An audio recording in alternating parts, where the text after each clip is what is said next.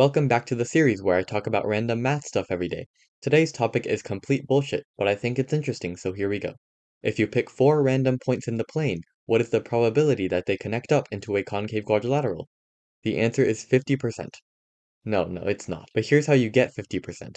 After picking 3 random points, you'll have a triangle, and our last point will determine if our quadrilateral is concave or not. For example, if our 4th point is here, we'll get a concave quadrilateral, but if it's here instead, our quadrilateral will be convex. So let's try to figure out which points lead to concave and which points lead to convex. If you mess around a little bit, you'll notice that if the 4th point is inside this triangle, you'll get concave. And this makes sense if you think about it. If your 4 vertices look like this, with one vertex being quote-unquote between the other 3, connecting up the vertices will always result in a cave. On the other hand, if your 4 vertices look like this instead, you'll get a convex quadrilateral, so it all depends on whether or not you can find a vertex in between the other 3. Okay, screw the math, I need to go on a rant. This video was supposed to be out 10 hours ago, but then the file of the time-lapse got corrupted, so I only had half of the time-lapse. And before re-recording the second half, I thought that maybe restarting my laptop might prevent this problem from happening again. Okay, back up a bit. I draw these videos with a pen tablet or stylus, whatever you want to call it. After restarting, it just stopped working. More specifically, it would just completely freeze for like 2 seconds after pressing a key. And I need to constantly use the keyboard, I can't function without keybinds, I need those.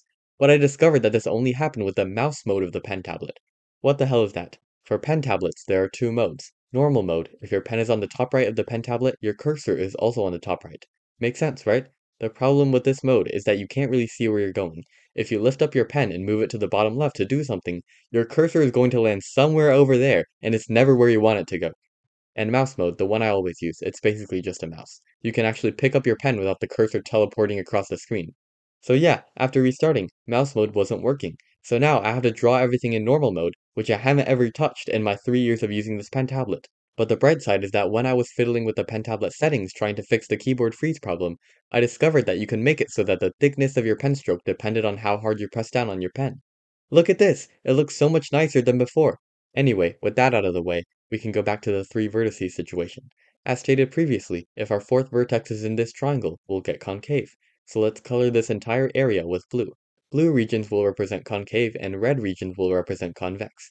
You may be tempted to color in the rest of the area with red, but notice that if your 4th vertex is here, then you'll still end up with one vertex between the other 3. So this point should be colored blue instead. In fact, if your 4th point is anywhere in this region, then this vertex will end up between the other 3. So we colored the region blue, along with...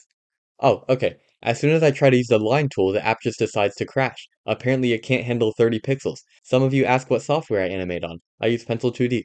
Do not use Pencil 2D! It is horrendous! Control Z only works up to 12 times in a row for some reason. It is free though, I will give it that. Maybe it's the best free one out there. I wouldn't know. I haven't tried them and I'm not trying them either. I'm in too deep. I memorized all the keybinds and I'm too lazy to go pick up another animation software. Okay. What I was about to say was, we color this region blue along with these other 2 regions, which have basically the same thing going on. And we color everything else red. Now that we've colored every part in, our original question becomes, what percentage of this area is blue? Try to figure this one out yourself, ignoring all the mathematical red alerts going off in your head right now. Hint, remember that you are picking your points from anywhere on the plane, so it might be helpful to zoom out. Why did I even ask you to figure it out yourself? I gave you the answer a minute ago. Anyway, it is 50% because each blue region can be matched up to a corresponding red region.